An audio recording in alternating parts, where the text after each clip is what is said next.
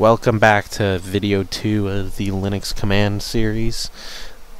In this video I'm going to go over two commands because one of the commands is short and sweet. So the two commands I'm going to go over are the cd command and the pwd command. CD stands for change directory and pwd stands for present working directory. So here we go. We're going to start with the pwd command because it's so short, present working directory command. That command shows exactly what it says. It shows the working directory that you are in. Now we're going to learn about cd here, but if we use ls, which we learned in the last video, and we're going to use cd to go to documents, cd change directory goes to whichever directory you tell it to go to. So right now I'm in home Astrosic directory, and if I want to go to just the next directory over, which I printed out which ones are next by using the ls command. Documents is one of the next directories over. I can change to that directory. You can see it in my prompt there, right there. Now if we do a pwd command, we are in home Astrosic documents. So the present working directory shows whatever directory you are in. It helps if you are not completely sure. We're using bash right now, and the format of my my command line will show you the which directory you're in. Right there you can see it says documents right here, but not everybody's does that. You can change that to however you want. You can have it show the time or the all different formats. You can have it show the full directory that you're in. You can have it show just the closest, the actual relative directory. So that's the pwd command. And so the cd command, which you just saw, changed directory. I used it to change into this documents directory. Now if we do an ls, which we learned before, we can go here, say you want to go into another directory. So right now we're in, using pwd, we know we're in home Astrosic documents. Now from there we can go into this Linux PDFs documents by just doing cd followed by whatever directory you want to go into. So in our case we're going to go in the Linux PDFs directory. So now if we do a pwd again, I know it's getting old, but you can see it shows which directory you're in. So cd, you can use it to just go back and forth from directories. Now we just went up one from documents into Linux PDFs. If you want to go back one, you do cd followed by 2 periods. Cd space 2 periods.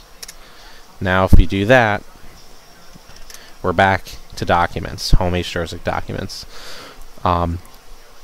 Now say you want to go back to Linux PDFs.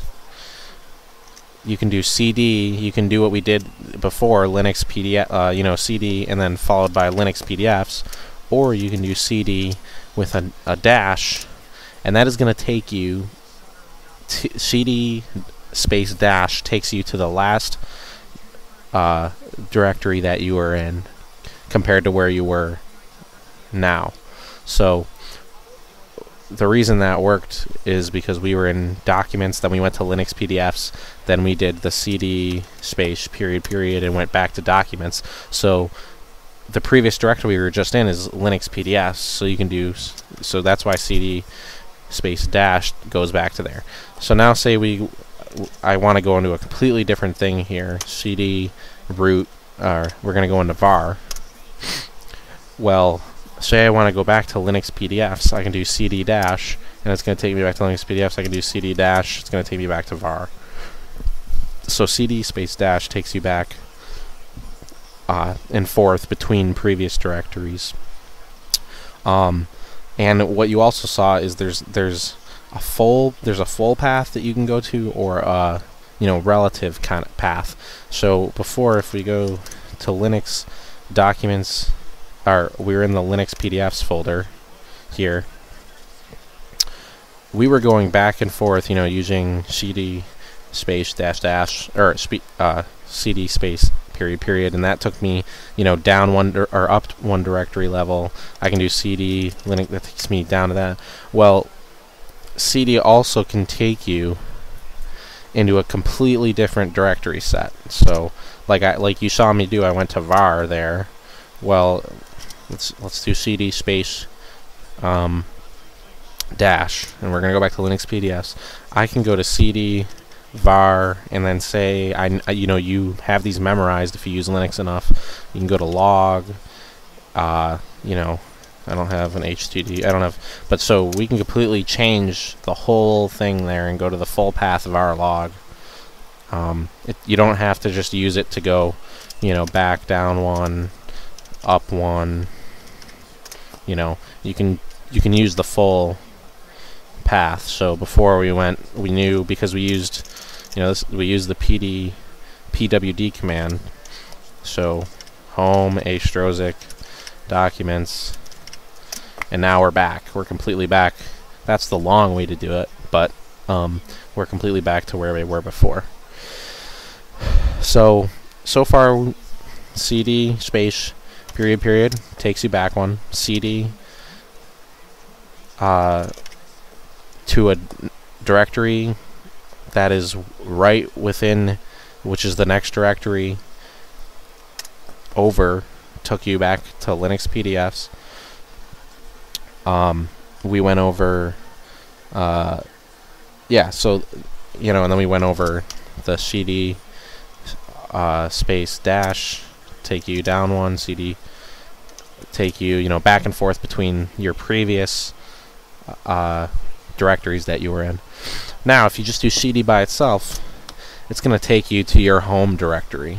So what is known as the home, if you do pwd, since my user is Astrosic, the home directory for me is home Astrosic. Now that is set in there. So if I could be anywhere. We went to varlog earlier. If I do cd, again, it takes me back to home Astrosic. Another way to get back to your home, if we do cd var log, you can do cd tilde. Now that will take you, back to your, if I could type here, back to your home. And the reason you'd want to do a tilde, you wouldn't, there's no point to do it if you're just going back to your home. But say we go back to var log, and you don't want to do, to go back to my home, we could do cd home Astrosic, right? Like we showed earlier, I went home Astrosic documents Linux PDFs. Well, look, we had to type all that out. If you go here and then do a tilde and then do documents Linux PDFs, that was a lot quicker. Not a huge amount quicker, but you didn't have to type as much. So so that is how to do cd and pwd. If you have any questions, just comment, and I hope this helped you out.